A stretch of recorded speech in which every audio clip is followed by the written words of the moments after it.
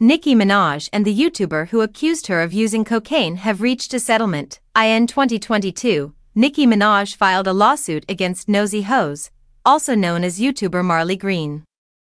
Nicki Minaj brought legal action against YouTuber Marley Green, better known as Nosy Hoes, back in 2022.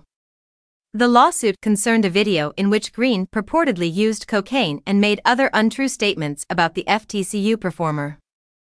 She accused Nicki of shoving all this cocaine up her nose and called her a cokehead. Now that a settlement has been reached, the rapper has emerged triumphant. Green has consented to refrain from speaking about Nicki, her husband Kenneth Petty, or her son Papa Bear in public going forward as part of the settlement.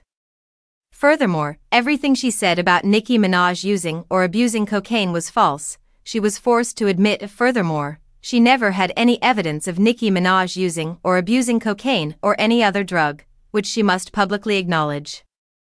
According to TMZ, Green will have to pay Nicki $50,000 for every violation of the agreement.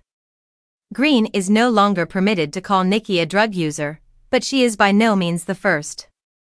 Numerous social media users accused her earlier this year of going on a coke rant about Megan Thee Stallion after her song Hiss was released. Nicki insisted at the time that she had never used the substance and refuted the accusations.